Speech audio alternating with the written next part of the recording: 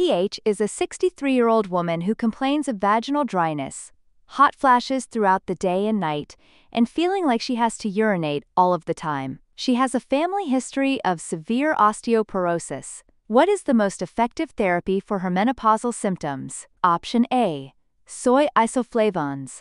Option B: estrogen. Option C: venlafaxine. Option D: raloxifene. Menopause is defined as the irreversible cessation of the reproductive cycle and menses, after the ovaries permanently fail to respond to gonadotropins. Symptoms of menopause are due to the lack of estrogen. They include vasomotor instability, such as hot flushes and night sweats.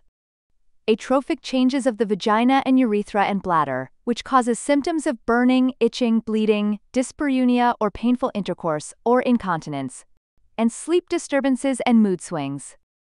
Menopause symptoms can be relieved most effectively by replacing the deficient hormone, estrogen.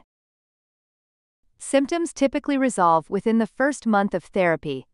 Phytoestrogens, such as soy isoflavones, have not been shown to be more effective than placebo in studies. Venlafaxine and clonidine is also helpful in relieving hot flashes, but not other symptoms of menopause, such as vaginal dryness. Black cohosh can be helpful, but therapy should be limited to less than 6 months.